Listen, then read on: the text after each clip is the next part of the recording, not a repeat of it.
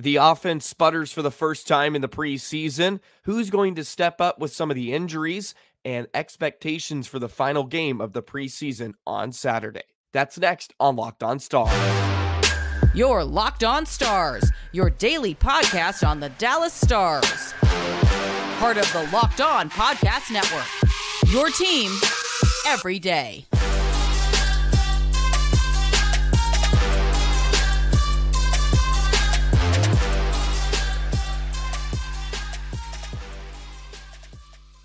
Howdy, Stars fans, and welcome back to another episode of Locked On Stars. I'm Joey Erickson, former producer of 105.3 The Fan and play-by-play voice of the Chippewa Steel. A pleasure to be with you. Thank you so much for making this your first listen of the day. Locked On Stars, part of the Locked On Podcast Network, your team every single day. Be sure to subscribe. Never miss an episode of Locked On Stars, free and available wherever you get your podcast, as well on YouTube, and we're almost to 2,000 subscribers. I think we're about 60 away, so continue to hit that subscribe button.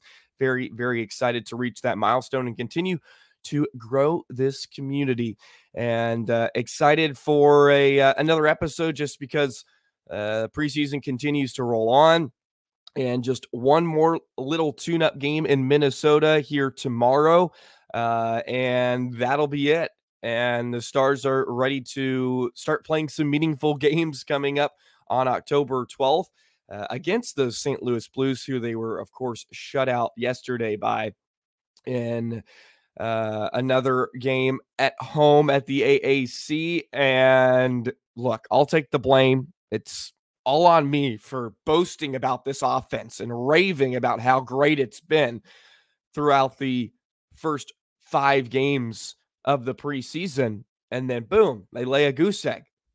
So I guess that's what I get for trying to lavish all these guys for all the great work they have done. And they go out there and they get shut out by the Blues yesterday 4-0. Another pretty solid lineup for the Stars too at home. Sagan was in, and Jamie Benn got to play, even Jake Ottinger for the second time, which I thought he would probably play tomorrow. I don't think you probably see Jake Ottinger play at all. And we'll touch on that a little bit more in the final segment of today's show. And also want to talk about some guys that maybe have to step up and will eventually probably play on opening night, just due to the fact that there's some injuries that are starting to pile up a bit. And with the Stars wanting to probably be a bit more cautious than usual, they might hold off on some guys playing right away, and just to ensure that they will be around instead of them missing longer stretches early this season. And I think it's something that definitely has to be touched on, and there will be some decisions for Coach Pete DeBoer in the staff. So Stars shutout, of course, yesterday 4-0. Jordan Bennington got to play, made 25 of 25, and just seemed like they were a bit more careless with the puck, unfortunately. And a good game by the Blues, of course. They had more of their horses in. Justin Falk with the goal, Robert Thomas, a lot more of the guys we're going to see on opening night for St. Louis as well. One of the more interesting parts of it is Liam Bixel. And by the way, I just learned it is Bixel, which I think sounds a lot cooler than Bischel. So I apologize to him. Not that he's watching, but just want to make sure I have the correct pronunciation. So Liam Bixel, with Yanni Hakanpää out now for the foreseeable future, he's another guy that's been banged up, and he's going to be evaluated, so who knows kind of his situation. And Bixel, the right-handed big defenseman, 6'5". We've talked about it, and a lot of people are very intrigued. More offensive upside than Hakanpää, but still young, and we'll see how he fares at the NHL level. Not really a guy, I guess, I was thinking is going to be on the opening night roster, but he is right-handed, and he was playing with Thomas Harley yesterday. And that's very, very Interesting. And I think fun for a lot of people to think about. The thing that would give me a lot of hope about him is there's been some talk around, I guess, the Stars that he's looked a bit slow and maybe out of place in a few situations, but it hasn't been anything terrible. But I think the Stars are in a great position for a guy like Bixel to come in and maybe play every day right at the beginning. And I say this because with this offense, of course, they get shut out yesterday, but we think this offense is going to be very, very good in year two under Pete DeBoer. It might be a great time to have a guy like Bixel, very, very young, of course, come in and get to play and have reps. And of course, there's going to be some bumps in the road for a young guy playing in the National Hockey League for the first time. We see it with almost every defenseman. It's difficult, and to understand how to play at that level, it's a whole nother ball game, especially coming from juniors or even the AHL. So it might be a situation where he has a chance to really get his feet wet for the first, who knows? And this is all dependent on Hakanpää, of course, but if he had to come play the first 15, 20 games, it might be a good experience for him. And you could play him with Harley, so you have the right left. That was the original pairing of Hakanpää and Harley that we thought we were going to see, but with him being out for now, maybe you just throw him into the fire a bit and see how it goes. And you have depth in that position, and that's why I think it's no better time to see maybe what he's made of a bit earlier than you expected, but a chance for him to really get it going. So again, the Blues 3 third period goals to beat the Stars 4-0 in yesterday's game. We got to see Ottinger versus Bennington. And Ottinger continues to get some work, probably his final work of the preseason. I'm sure he'll be rested for the rest of the year, or not the rest of the year, but the final game tomorrow against Minnesota. And I assume that is it for Mr. Ottinger, and he will be in between the pipes or I guess against Jordan Bennington on October 12th as preseason continues to roll on. Man, it's really flown by and cannot believe it. Very, very excited to get meaningful games rolling again. Tons of fun opportunities for some guys that maybe we didn't think were going to get into the mix right away. And now you get to the point with some injuries. And of course, I'm not pressing the panic button on any of them, but if the Stars want to be very cautious and not have some guys play right away, you might get some jumbled combinations and some different guys playing with each other. And I think that's fun. And the nice thing is I don't think it's going to hurt the product on the ice. I really do think the Stars have so much depth in some key positions. They're going to be just fine. And for what we think this team should be and the expectations are, I don't think they're going to have a huge ton of issues if there's a few guys missing.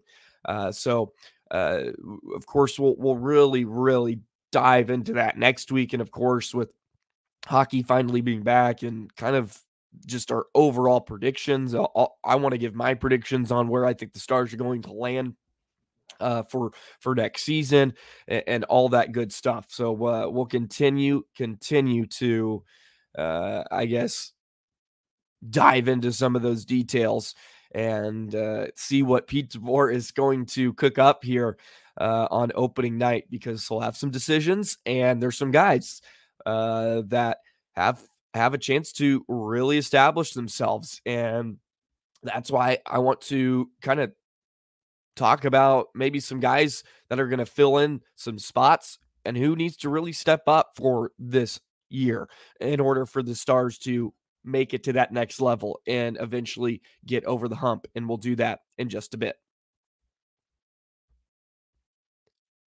Today's episode of Locked On Stars is brought to you by Birddogs. Birddogs are wonderful. They make you look good. They have those stretch khaki shorts. They're designed to fit slimmer through the thigh and leg, giving you a truly sculpted look. Birddog shorts do the exact same thing as Lululemon, but they fit way better. They have those regular shorts that are made of stiff, restricting cotton. That's not Birddogs. They fixed the issue. They invented this cloud knit fabric that looks just like khaki, but stretches to get you that way slimmer fit. It's good for movement. You don't have to sacrifice movement. You can lay on the couch, watch the stars. You can go out golfing, and you'll have the same great feel and comfort throughout the day. They have anti-stink sweat as well, so it keeps you cool and dry all day long. It's functional for every single outing. Go to birddogs.com/lockedonnhl or enter promo code LockedOnNHL at checkout for a free Bird Dogs water bottle with your order. That's birddogs.com/lockedonnhl for a free water bottle at checkout. You won't want to take your Bird Dogs off. We promise you. Already back here on Locked On Stars. Thank you so much for making this your first listen of the day. Joey Erickson here with you, and excited just for hockey to really get going, and we are almost there. Also want to remind you that the NHL season, of course, starts next week. And Locked On has put together this kind of season preview of the Western Conference and all that good stuff. You can actually find the episode. It's available now on this podcast feed. And I'm in it too, talking about Matt Duchene a bit, and also my expectations and some guys I think who had the chance to break out. And speaking of a few guys that may have a chance to break out this year, who's going to step up? Who's going to be that guy? You can only expect that there may be some regression for a few guys, right? You can't expect 39-year-old Joe Pavelski to go out again and just light the lamp and continue to be as productive as he can. But saying that, he probably will, just because he doesn't seem to slow down, and Father Time has not caught up to that man yet. But there's a few guys that I think have a chance to have some really big years, and one of them that I really love is Mason Marchment. I thought he was going to be the most underrated signing last year of the offseason. He played for years in Florida, did not play a ton of minutes, but was very productive in the opportunities he had. And he got off to that just roaring start, man. I mean, the few games against Nashville that he played, I know it's the first two contests of the year, but just so good. And it just seemed like he was going to be a perfect fit. And he only finished with 31 points and 12 goals on the season, which was a bit disappointing. But at the same time, I think those tools and his skill set can really just really flourish under this Pete DeBoer system. And he has that bit of Alexander Radulov feel to him, where he's a bit unhinged, right? He's kind of floppy and he's kind of all over the place, which gets him in trouble sometimes, of course. But at the same time, I think it helps his effectiveness and what he's really good at, because he has such good size. And even when he wasn't scoring, I feel like he was doing a lot of productive things, because he brings a bit of that snarl to the game too, which the Stars need a bit out of some of their guys. He's not afraid to mix it up, get in guys' faces, very physical, and he's really good with the puck too. And even with him being kind of that unhinged, I think he's excellent at on the forecheck, and, creating turnovers, creating havoc in front of the opposition. And I think with Sagan, he's a great line mate, and they played together a lot. Adding a guy like Duchene, who's really going to be kind of your pure goal scorer on that line, because Marchment really isn't a goal scorer, not even as good of a playmaker as Radulov, but he has some of those characteristics where he can drive to the net. He is still very effective as a passer, but really where he's going to thrive is just crashing the net and kind of getting those goals inside the circles, inside that dirty area. And having a guy like Duchesne now, I think creates some more space for that line, or Sagan can go to work. He's more your 200-foot player now. Marchment can do what he does best. And then you have Duchesne that can just rip pucks at the net and kind of be the true goal scorer of the line. And I think Marchment's going to have a great year. And I don't think you can underestimate the fact, his father did pass away last year. He came over from a new situation. And that all plays on your mind. Look, he's a human too. Like, it was probably a bit of a shock having to come over and kind of get used to everything. It's a new system. It's a new clubhouse, not clubhouse, but a new dressing room. And you have to take all that into account. And there was flashes, right? And I think he just has so much untapped potential. 47 points in Florida in 54 games in 2021-22. And he's got way better line mates than he ever had in Florida. Way better. And yeah, he may not get as many minutes in Dallas, but I think there's so much to be encouraged by him. And I really, really like him. So I think he's going to have a big year. I think he's going to be one of those guys that kind of breaks out. Okay, enough on Marchment. Let's talk a bit about Logan Stankoven. He continues to impress. He's standing out, which is a great sign too, because he's playing against more of your NHL regulars as we get deeper into this preseason. We'll have, of course, Liam Bixel again, having to step up and play with Thomas Harley yesterday, with Hakanpää out now for who knows, he will be reevaluated. Very, very excited there. Just some more updates on some guys. Rope Hintz, he skated on Tuesday, continues to get better. Johnston did not skate. He actually had a non-surgical procedure go on. Radek Faksa got stitches for that hit he took against Colorado the other night, but he's not in concussion protocol, which is a good sign. And of course, Hakanpää is injured, and they will have to reevaluate him and see where he stands. So this gives guys like Delandry a big opportunity, because he, of course, is going to be fighting for some minutes on the fourth line, which I don't think he's going to be fighting for much. It seemed like he was going to be there with Radek Faksa, Craig Smith, and Sam Steele. It just was going... He was still going to have to fight in order to kind of establish himself. But of course, Pete DeBoer probably trusts him. He's been in the system already. So it looks like Delhi's going to have an opportunity to play a more expanded role. And who knows, if guys like Johnston and Rope are out, you'll probably see Delandry get pulled up into the lineup, because we've already seen it before. He played with Jadonov and Ben a little bit. He played with Ben and Johnston a bit during last season before Dodonov came over. And I don't think that's really the best role for him as a top six guy.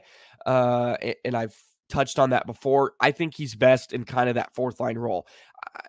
An ideal situation on a Stanley Cup winning team, I think Delandry is at best a third line winger / center, right?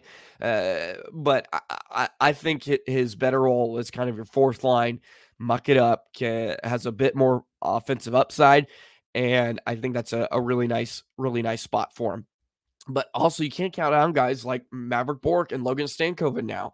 And, I've been kind of the one to say start him in the AHL. That may not be the situation now. That may not be an option. But at the same time, Pete DeBoer even touched on a couple of days yesterday. They're fortunate. They have tons of depth.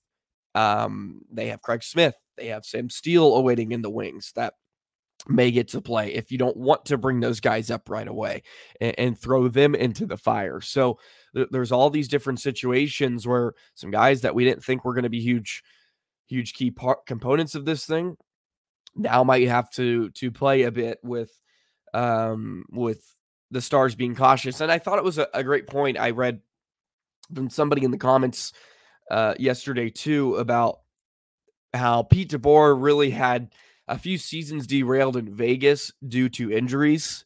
They lost an extraordinary amount of man games in Vegas when DeBoer was at the helm. And the Stars are probably looking at this and be like, hey, let's not push anybody back or push anybody back too quickly just for them to be here on opening night, right? Who cares? They're thinking way down the line. Let's let them be 100% confident in their abilities when they step on the ice. That, yeah, who knows if maybe some guys miss 10 games at the opening stretch. Who cares, so to speak? Because I think the West is pretty open. The Central is. I think the Stars will be fine. Of course, you don't want to have bad stretches. When you lose 3 games in a row, it seems like you lose a ton of ground. So you have to be thinking about that. But there is there is something there that I think you can hold off and not force guys back, because you don't want the season to be derailed by injuries, because last year it really wasn't, because they had so much success. So we'll see how that shapes up. Alrighty, let's go ahead and wrap up today's episode, talking about some expectations for the final game against the Wild, and what we can expect tomorrow night in Minnesota to wrap up the preseason before the first game against the old St. Louis Blues upcoming here on October 12th, excuse me. The month went by so fast, and we'll do that in just a moment. Today's episode of Locked On Stars is brought to you by Indeed. Indeed, they understand the hiring process can be very, very hard, but thankfully for you, Indeed is a hiring platform where you can attract, interview, and hire all in one place. Don't spend hours on multiple job sites looking for candidates with the right skills when you can just do that all with Indeed. Find top talent fast with Indeed's suite of powerful hiring tools like Indeed Instant Match, assessments, and virtual interviews. Hate waiting? Indeed's U.S. data shows over 80%. Indeed knows when you're growing your business, you have to make every dollar count. That's why you need Indeed. You only pay for quality applications that match your must-have job requirements. Visit Indeed.com/lockedon to start hiring now. Just go to Indeed.com/lockedon, Indeed.com/lockedon. Terms and conditions apply. Cost per application pricing not available for everyone. Need to hire? You need Indeed. Alrighty, final segment underway here for Locked On Stars. Thank you so much for all your support. Go ahead and hit subscribe. We're free and available wherever you get your podcast and on YouTube. Thank you for making this your first listen of the day. Excited to wrap up another week, and then hockey is officially back, baby. Tons of great games on the docket.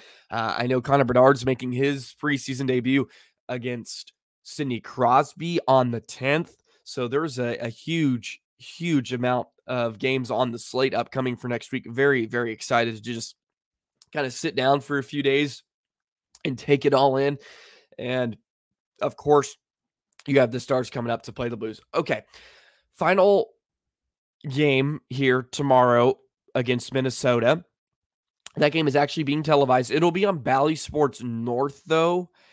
The Stars are not, from what I've seen, the Stars are not covering it with it being in Minneapolis, or I guess St. Paul, actually, at the XL. Unfortunate. So I guess you can watch it, but you're going to have to be forced to the Minnesota Wild feed, which I think they're pretty good. I listened to a lot of games during my day in college. I like them, but of course, they're going to be very focused on the Minnesota Wild. Kind of like that game on NHL Network against Colorado where they were just talking about the Avs, which is to be expected. Look, they're not going to be diving into all the depth pieces the Stars have and some of their guys in the AHL. As I mentioned earlier, I think Ottinger's done. He probably doesn't play tomorrow. I would be surprised if guys like Pavelski and maybe Sagan travel to Minneapolis for the final game. I don't know. They've already gotten a few games under their belt. They're veterans. They're probably fine. You might see someone like Robertson, though, however, continue to play even Marchment go up there and get some more reps in. I don't know how they're all going to how they're gonna play this. Sam Steele probably jumps in because he's a guy that's probably still fighting for some ice time. I think Logan Stankov and Kyle McDonald, who is recalled from the AHL, and Maverick Bork will all be playing because if they really, really shine, they probably get penciled in. Otherwise, they're going down the AHL. There'll be a few more roster shakeups before it all is said and done, but plenty of opportunities for some guys to make a name for themselves, right? I think more guys are going to rest for opening night. Like, you're probably not going to see Essa Lindell, Thomas Harley, Miro probably doesn't play either. I don't know, but they don't have a huge lot of numbers, so some of them will have to. We'll see how it all plays out, but I think it's just important to see some guys one more time for Pete DeBoer, get an idea for who your pairings are, which I think they already do on the back end, but they may have to shake some things around. And this is one more time where you get to see Liam Bixel play. All righty. Who does he fit in with? Because you think he might slide in there with Harley. Maybe you want him to play with Lindell, right? And break up the Niels Lundqvist pairing there. There's opportunities to really play some guys with someone else and some people you did not think that were going to match up well. And you'll probably see Minnesota play more of their horses in that game. Of course, it's at home for them, so they want to have a good showing on home ice. And with some of the injuries that have already started to kind of rack up for the Stars, I don't think they want to put anybody at any extra risk. They probably just want to be more cautious. Like, hey, let's just get through this game. Nobody gets hurt, which is easier said than done. Look, it's the NHL and guys are fighting for spots. So people are going to get banged up. There's bumps and bruises along the way. But if you can get out of this game mostly healthy and you feel good heading in to October 12th, that is a win for the whole staff. And the Stars will be rocking and rolling come opening night at the AAC, which is so excited. That building's going to be rocking. I know many people have had the chance to go out already. If you have, please comment below about your experience. Has it been fun to kind of watch preseason hockey again? I know there's some cool new features in the building with the new scoreboard, which looks pretty cool. So I guess shout out Mark Cuban and Tom Ghilardi. I'm sure they had something to do with that, with bringing the new scoreboard in. Looks pretty fancy, if I do not say myself. So I can't wait to check that out in person. Yeah, man, the AAC, let's pack it up, baby. Victory Green, let's pack it up. Get that place rocking. What an atmosphere it was in the spring last year. And of course, it was the first time that, well, I guess it wasn't the first time, but of course, postseason hockey returned, and it just had a different vibe from the series against Calgary from a few years ago. Man, that place was just bumping, and so fun. The electric atmosphere in the Western Conference Finals, and from the bubble run where that wasn't experience for Stars fans, really sucked, to be honest. So it was awesome to see that, and with the team that's we're shaping up to have before our eyes here this year, it's going to be a heck of a time. So get to pack that building and get the place bumping. All right, that's going to do it for this episode today on Friday of Locked On Stars, part of the Locked On Podcast Network, your team every single day. I have a few games this weekend for the Chippewa Steel, so I'll be very, very busy. Got 2 games today and tomorrow. And you can check out some of the work and stuff I do on Joey the Jet 19 on the X and the Twitter. Sometimes I repost the highlights and all that stuff. So excited to get back into it. The boys are rolling right now. They've won 3 in a row. So I'm hoping they can get off to a bit of a streak here this weekend. And of course, I hope the Stars do as well. So that's going to do it. Thank you so much for taking me in, making a part of your day on this Friday. Have a wonderful weekend, and we will see you upcoming on Monday. So long, Stars fans.